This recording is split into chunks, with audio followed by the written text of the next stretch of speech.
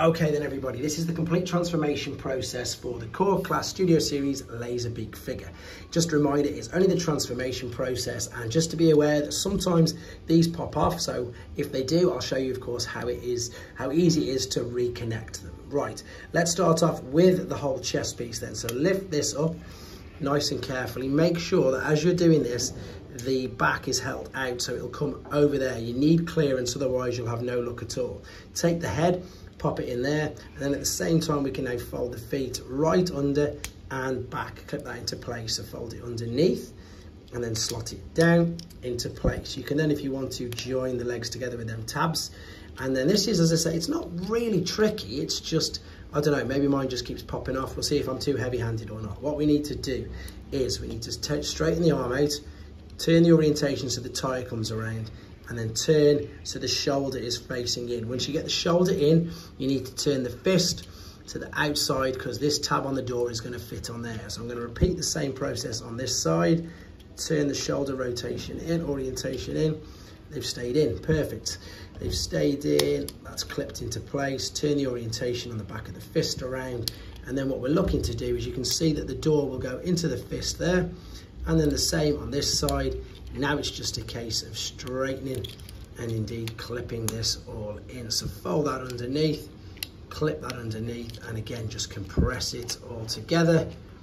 Oh, there we go, alternate mode. Okay then, let's take him back to robot mode. So as we detach the doors, just hold the arms in place because you remember that little tab we've put in is inside the fist. So nice and careful. And again, don't be surprised if the arms do pop out at the shoulders because it's very common.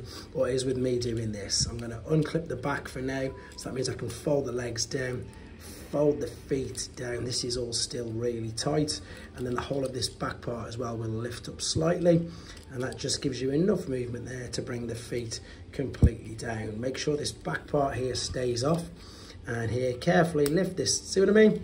Popped straight off. I'm going to try and take the other one out without it doing that.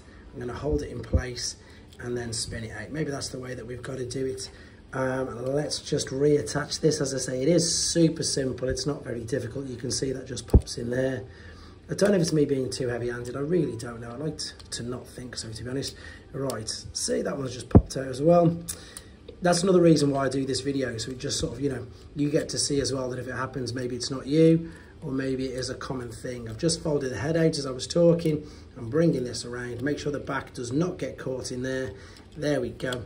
Now you can bring that down, correct the orientation of the arm at the shoulder, and of course turn around what is the bicep. This is just caught in there, so I need to bring it out.